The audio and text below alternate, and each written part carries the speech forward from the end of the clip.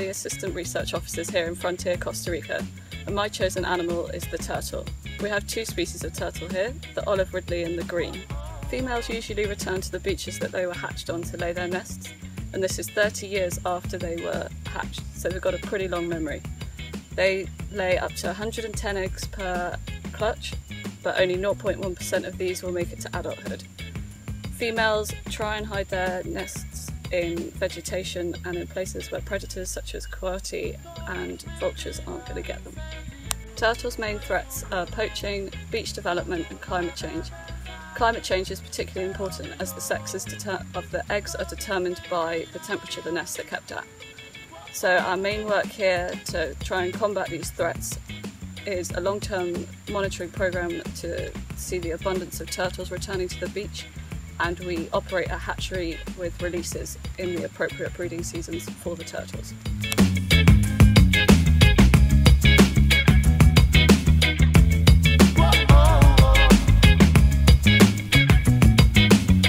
I'm the principal investigator of Costa Rica forest program.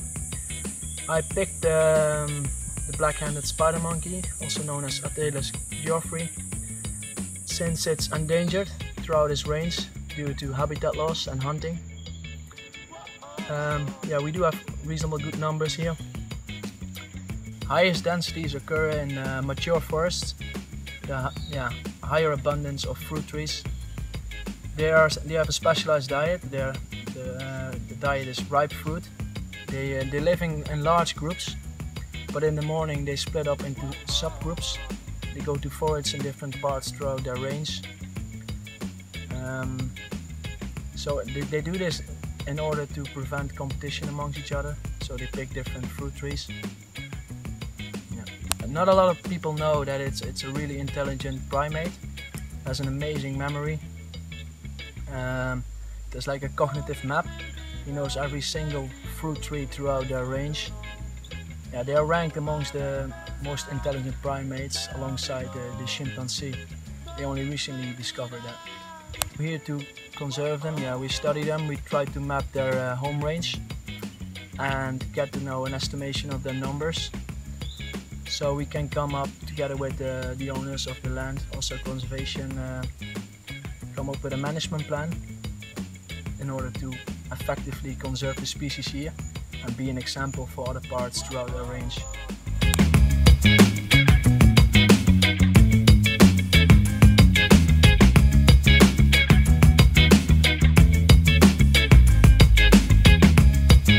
I'm Jackson Shanks.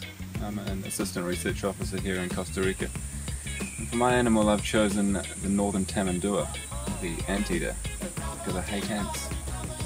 Unlike other tropical mammals, the anteater can change its body temperature according to the season and climate that it's living in. So this results in strange diurnal behavior where it's active at both daytime and nighttime, and this preference can change throughout the year. Its diet is constituted of ants in the wet season and termites in the dry season because of the juices that the termites provide, and also occasionally bees. Using its large claws on its forearm, it rips into the ants or termites nest, and it stays there for quite a small amount of time to avoid the soldier ants, which release chemicals and attack the anteater. So using its long worm-like sticky tongue, it grabs as many larvae and small ants as it can, and then it moves on to the next site. When threatened by predators, the anteater stands up on its long prehensile tail and hind legs, holding its strong claws ready to attack any oncoming predators such as dogs. Because of this, the anteater is often hunted by farmers around the area. To help the anteater out here, we're doing a lot of work with reforestation, and that's to help conserve and grow its habitat.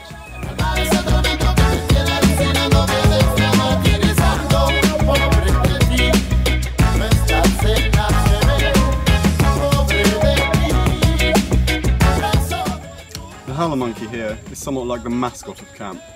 Their voice is ubiquitous. You'll hear it from morning to night, always. And that's why they're so important to us here. Howler monkeys can live in groups of 2 to up to 42 individuals. We've seen groups of about 20 coming through camp here, so there's a huge variation there. The reason they howl is because their diet is such low energy mainly composed of leaves. So, rather than moving to define their territory and to ward off predators, they howl to scare them off. The howler monkey's call is not what you'd initially expect.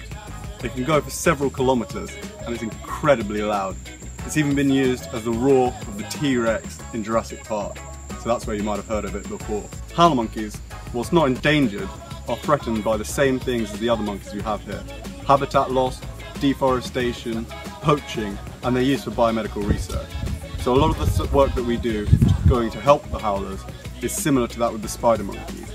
We're looking for total abundance so that we can work out ways to conserve them and then keep them here for the next generation.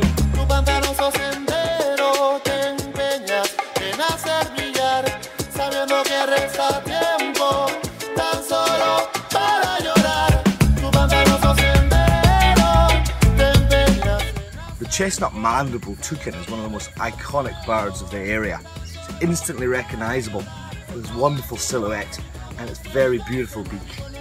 The toucan is a very distinctive bird with a yellow-blue beak shaped like this. It's an arboreal animal and it goes for frogs and lizards and a range of other species. But it's also got a bad reputation because it bullies other birds such as the fiery-billed araucaria, a rare bird around here. And it's often quite thug-like, but it's a fascinating species. The toucan has a very distinctive noise. It sounds quite like a seagull. It can be mistaken for a seagull.